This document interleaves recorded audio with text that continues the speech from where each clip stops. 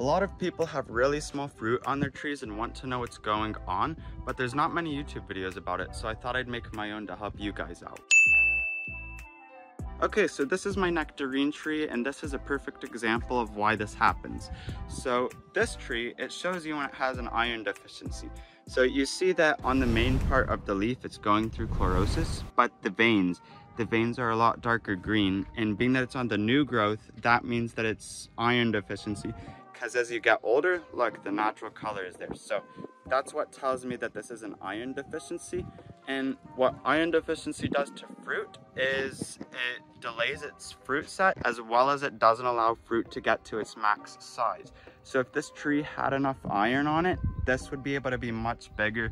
Also, pardon the weird pruning, I had to figure the pruning out. But basically, you just want iron in your soil.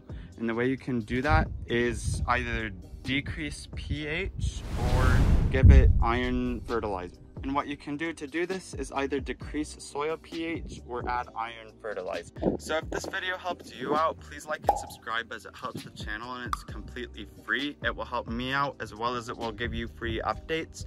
So thanks for watching and have a great rest of your week.